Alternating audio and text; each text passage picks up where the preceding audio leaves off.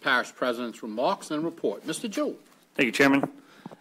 First, we'll start off with last week's severe weather recap. Again, when we were going into that event, we were told that we should probably receive about 1 to 2 inches of rain, that it would move through very quickly. We quickly found out that once this weather got on top of us, it started training, and we saw anywhere from 6 to 7 inches of rain across the parish. I think Walker pump station recording the highest, which is in St. Rose at 7 inches. Doppler radar said we got 8. None of our stations have showed that. And then obviously the National Weather Service sometimes uses the airport's weather gauge to tell us how much we got in St. Charles Parish. But as you know, that isn't always accurate, being so far away from us. While it was about a 5-hour event from when the rain kind of started and then slacked off to when it started again, we received most of that rain within about a 2-hour period of time during the parish, from about 10 to 12, and then it started tapering off after that. To put that into perspective, when you look at the 98 or so square miles of interior drainage that we have, the entire parish is 411 square miles total. If you look at everything inside of our boundaries, much of that is wetlands. But if you look at the 90 to 100 interior drainage square miles that we have, that's roughly 9 to 10 billion gallons of water that fell. That's around 16,000 or 17,000 Olympic-sized swimming pools. And we did convert that to superdomes because people obviously connect with superdomes. It was close to 10 superdomes of water. And when you take our pumping capacity, which is right around 19,000 and change total across the parish, it'll take you about 20 hours to pump all of that out, in which it did take that long because we were pumping well into the next day. But although we experienced significant street flooding across the entire parish in pretty much every neighborhood, I'm relieved to say that we didn't have any widespread flooding. And when I say widespread flooding, I mean like taking a neighborhood and having streets flooding. We did receive reports of people pushing water into homes. That's why we yell and scream so much about not driving on flooded roads. There just wasn't enough barricades to put out on that day for all the roads that were flooded. I know we had some residents who actually parked their own cars across the street to prevent people from driving down, and I can't say I blame them when the alternative is potentially pushing water into their home. That being said, there were people who had garages flooded. There were people who had garages converted into rooms on their homes that received a little bit of water, but nothing massive like we saw in 2020 and 2021. But I believe that the difference maker in events like this are our first responders, our employees, the sheriff's office, the fire department, who works to help block streets, they tend to parish catch basins, ditches, canals, and our pump stations. And when all your pumps are running, you have issues that pop up. And we saw them over and over again. And again, our crews did a great job.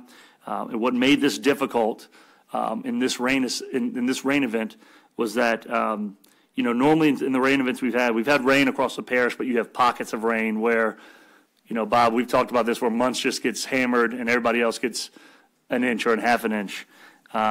This was really across the whole parish, so our crews did have to spread out and tend to every part of the parish.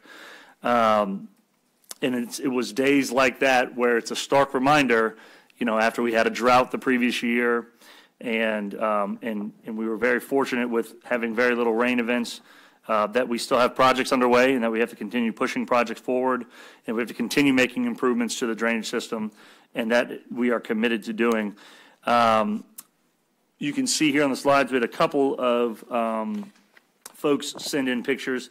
That was Monsanto Avenue in Luling on the left, or Monsanto in Luling, and then on the right is the coulee at Thoroughbred in Muntz.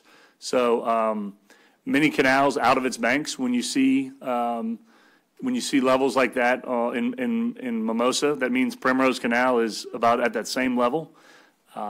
Same thing with the Cooley. Same thing in Destrehan when I went out there during the rain. The canal was out of its banks. Again, stark reminder: you got to keep pushing forward, and we're going to continue to do that. Again, I'm thankful for the employees for everything they've done, and I'm thankful for the hundreds and hundreds of culverts that we have replaced and miles of drainage that we've maintained, which I think is also part of the difference maker in this. I want to show you some sewer, because we always talk about I&I, but like, what does that look like? So you can see on 410 at the Hahnville treatment plant, we treated 1.8 million gallons per day. And then you see on 411, that jumps to 7.4 million gallons per day. So that shows you the amount of water that got into the sewer system. It wasn't just that people use the bathroom more. That was literally pumping water that got into the sewage system. That's why you might have been called about a sewer backup onto a yard or an issue at a lift station. That might have been why you saw flashing red lights at a lot of our lift stations. It's because we have high water. So you can see both the influent and the effluent side there. So 2 million on the effluent on the first day, 7 million on the second. Same thing with the Luling Pond, 1.6 on the day of the event. The next day you had 8.5. 0.492 million gallons on the day of the rain, 3 million on the next day, and then Destrehan, 2.6, and then you jump to 9.5.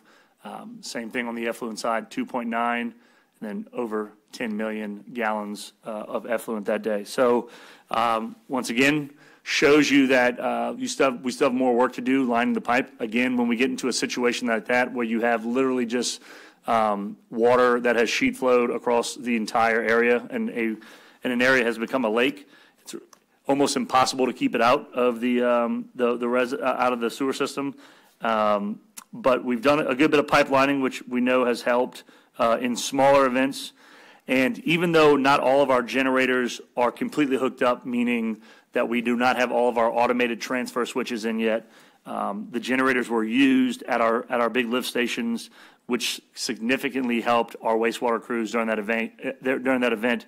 Remember, we put generators on all of our large booster and lift stations, which if you go to try to pump them out with a pumper truck, it doesn't really do much. But having those pumps running there was good. We should have all of those transfer stations done within the next 3 months. We are doing those in-house. Our electrical crews are able to handle that.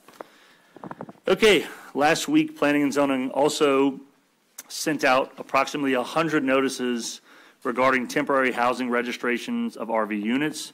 Residents of these units were notified that they have 30 days to disconnect utilities and move the unit into a storage location, meaning basically behind the front wall of the home. Planning and Zoning staff is taking information down for residents who still need housing options following the end of the allowance. We do know a lot of folks are still working with the Restore Act, or the Project Restore, but we will be coming up on the 3rd anniversary of Hurricane Ida, and there are still a lot of people who have not even attempted to get back in their homes, and a couple who, quite frankly, don't look like they have any plan to. So working with them, I can tell you that the state is doing the exact same thing. FEMA is working on the exact same thing, working to get people out of the trailers and close out these cases.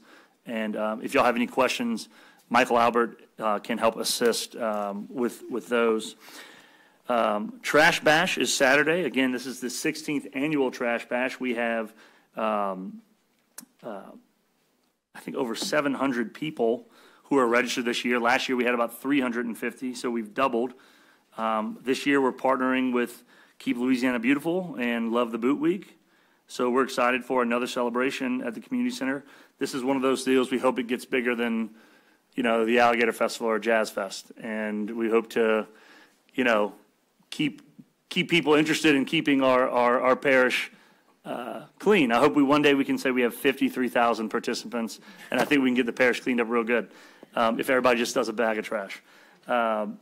Next, before we go into the ribbon cutting, I just want to mention, too, that this week is St. Charles Parish Day at the Capitol.